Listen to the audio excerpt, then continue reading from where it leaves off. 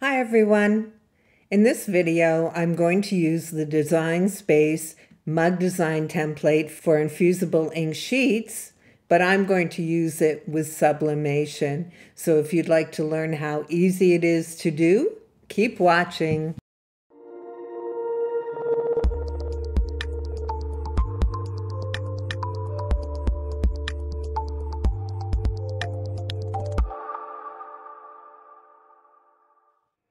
So starting on a clean canvas, the first thing you're going to do is click Projects on your left-hand toolbar, and we're going to type mugs. So in your selection, you have 2 blank mug templates. I might as well mention that you can use any of these that are already pre-designed for print and cut with sublimation, but you will have to do some resizing. We'll get to that on another video. We have the mug design setup that you see here with the teal mug, and we also have this blank called Drawn Mug Design Setup. I'll click on that one because I want to show you. If you're more comfortable using a full template, you can use this one to design your sublimation mugs, but you will have to resize it. And I have shown you how to do that in a separate video. It's here on my channel. I'll also put a link to it in the description under this video. You still want to go ahead and choose the correct mug size. This template is actually designed for infusible ink markers and pens, so it will need to be resized to use it for print and cut sublimation. So let's go back. In this video, I want to show you how to use this template. You see the teal area. That area is a perfect size to use for print and cut sublimation, so you won't have any resizing to do. You will need to select the size of mug you're using, either small or large.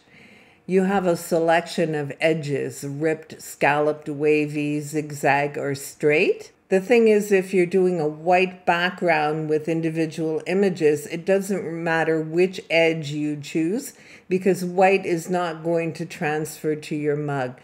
If you're going to use a colored background, you want to select an edge, either go straight or choose one of the other edges that you like. I really like the large ripped edge, so for fun, I'm going to choose that one. And we'll click Customize.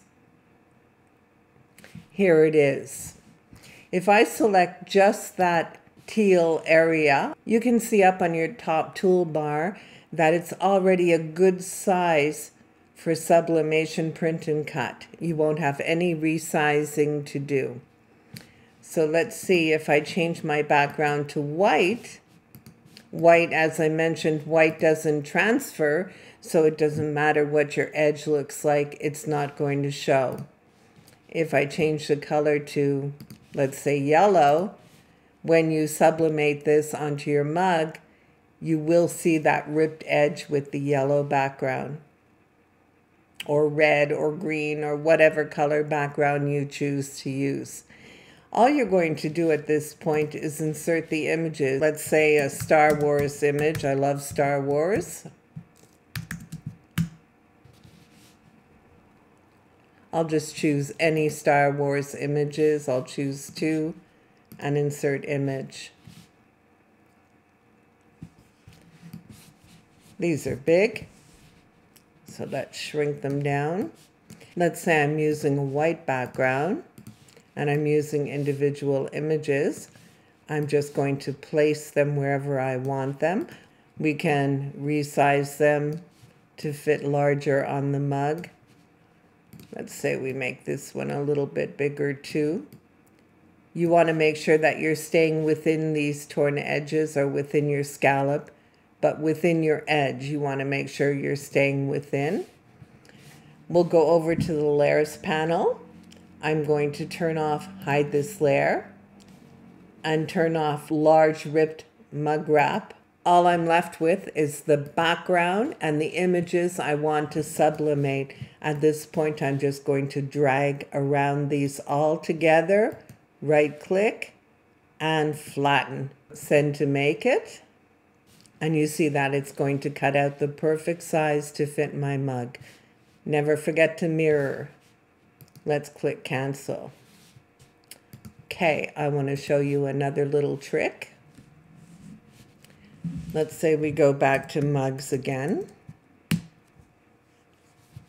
I'll choose this one again. I'm going to choose a large ripped edge and click customize. And there's my template again. I'm going to my upload screen because I have a background that I want to use with this template.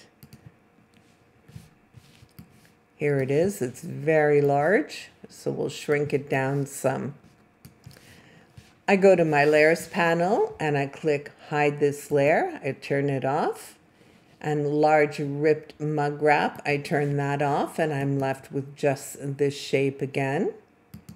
I'm going to send to the front and place it over this background that I have, that I want to use. That looks good. I'm going to select all, align and center, right click and slice. We'll take this away, we don't need it. We no longer need this. And this is what we're left with. So I've managed to have those ripped edges on this full wrap. If I unhide these, we can select all, align and center. And you can see that the image is going to take up the entire wrap. And once again, we check the top toolbar and it's a perfect size for print and cut with sublimation. So I'll go back to my layers panel and turn off those two, hide this layer and large ripped mug wrap. I'll click make it. I'll turn on mirror and click continue. I'm going to choose send to printer. You can leave bleed on because for this ripped edge, I want to cut it out with my maker. I don't want to try cutting that by hand, so I'll leave the bleed on. Make sure that I've selected my sublimation printer and use system dialog and click print. Someone mentioned that when they click on layout, they don't see the options that I see on mine. Well, that happens to me sometimes too. And all I have to do is click cancel, go back to send to printer and choose it again. Choose my correct sublimation printer again. Turn on use system dialog again and click print again. I don't know why it does that sometimes, but it does. So just click cancel and do it again. Now I have color options. I'll choose that. Advanced settings and change Epson Vivid to Adobe RGB. Go back to color options, click on that, print settings. I always choose to use presentation paper matte. I find that I've had the best color results by using that paper, and change my quality to high. I'm going to click print and send it to print out. I'm all ready to cut. My image is printing from my sublimation printer now. So I'm going to select my Cricut Maker. And I've tried a few different settings for cutting this sublimation paper, and I find that I have the best results by choosing laser copy paper. So I'm going to cut out this image. I'll switch to my overhead camera and we're going to press this design onto a mug. And we're ready to press our mug. You can see that I've cut this template out with my maker because I wanted to keep these ripped edges. I could have just taken scissors and cut off the registration marks and used it like that. It's mirrored, so we'll be in the right direction when it's on my mug. I also wanted to emphasize that these templates are meant for infusible ink. I've seen some people mention that why doesn't it fit properly for sublimation? Why do we have to make changes and that? Because they are intended for infusible ink. So if you're going to use them for print and cut with sublimation, you are going to have to make a few little changes. But if that's how you want to do it, it's worth it. So I have my mug. I'm just going to remember to make sure that there's no lint or paper, no residue on it. I want it to be super clean. I use a lint roller for that. And I also take the little t-shirt sample from the infusible ink sheets, and I also wipe it down to make sure there's no fingerprints or handprints on it.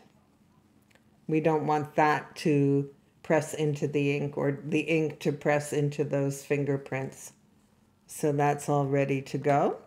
So I haven't changed the size of this template at all. I've used it the way it comes in Design Space, and you can see that it fits really nicely. We're just going to center it for pressing. I've seen people try to make the templates longer so they wrap farther over closer to the handle, but you need to remember that there is an opening here for your handle to fit. So if you're expanding the size, the length of your printout, the ink is going to be outside the pressing area, so you're not going to get a nice crisp edge. You're going to get blurry edges, and that doesn't work. That doesn't look nice. So you want to make sure that you stay within the correct parameters. So this fits nicely. I've got it centered on my mug. So I'm just going to start with my heat-resistant tape, and we're going to make sure that the template is well attached to the mug. We don't want it to move. We want to make sure it's nice and tight, nice and flat. So that's one side. I'm just going to double check that this is smooth all the way around. And I'm going to tape the second side.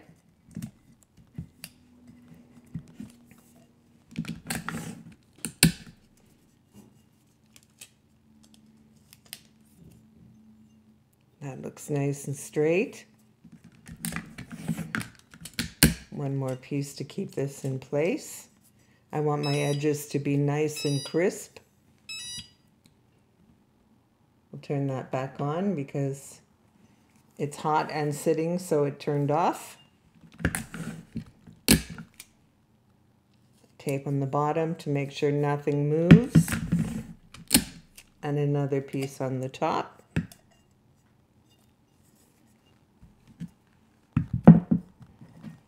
There we go, and don't forget your butcher paper. You want to make sure that your butcher paper covers the area with your ink. I cut my butcher paper down to 9.5 inches to make sure I've got a good cover on those ink edges. We don't want to have a mishap where you have some ink transferring inside your mug press and having it end up on the next project that you do. So you want to be sure to use butcher paper. I've seen people ask about using parchment paper. Parchment paper contains silicone, so it doesn't absorb moisture. So it's not a good option. You want to make sure that you're using butcher paper, just like you do with infusible ink.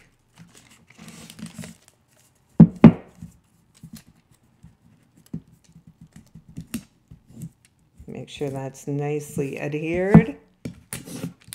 I use a lot of heat-resistant tape. It's worth it to make sure everything stays in place.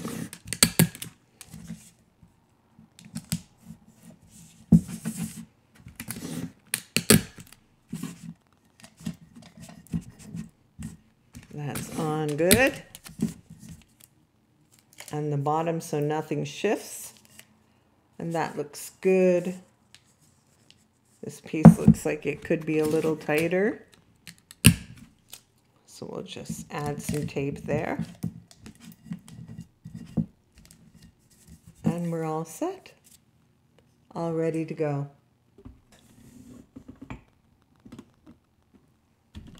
And close it. This is going to take about 5 minutes, so I'll be back to show you when it's ready. And we're on our last indicator light. It's been about 5 minutes, so we're just waiting to be ready. The mug is going to be very hot when I take it out, so we are going to have to let it cool before we can unwrap it safely. I'm anxious to see how this one turns out. And there we go. So let's try unwrapping this mug. It's still a bit hot. I should probably wait longer, but I'm anxious to see it. So we'll get rid of some of this tape. Have to be careful. I don't want to scratch my mug. Let's see if we can lift any of this carefully without doing any damage.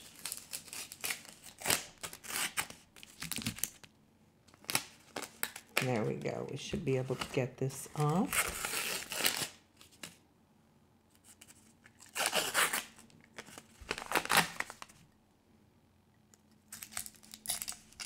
I'm tearing my butcher paper all apart as I'm removing it. But that's okay.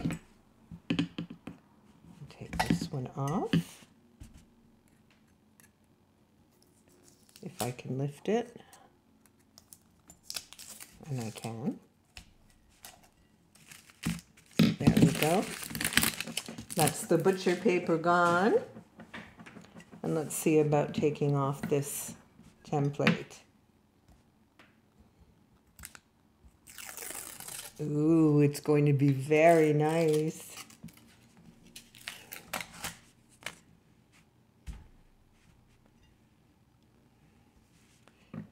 Still a little warm, but I'm impatient, so I probably shouldn't start there. I'll start on the bottom, make sure I don't scratch anything.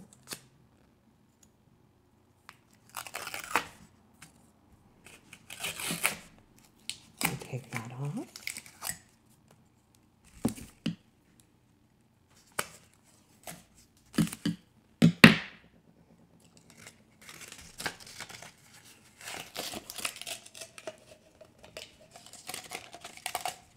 There we go. That's unwrapped. And here's my mug. Star Wars, isn't it terrific? And look, I have my ripped edge because I showed you how to slice that shape out of a full image. It's really easy to do and keep the torn edge or the scalloped edge, whatever you'd like to do. And because I use that template as is without resizing it, I'm not outside my pressing zone, so I have nice crisp edges. I don't have any faded edges. So there we go. I hope this video is going to help you use the Design Space mug templates with your sublimation projects. Thank you for watching.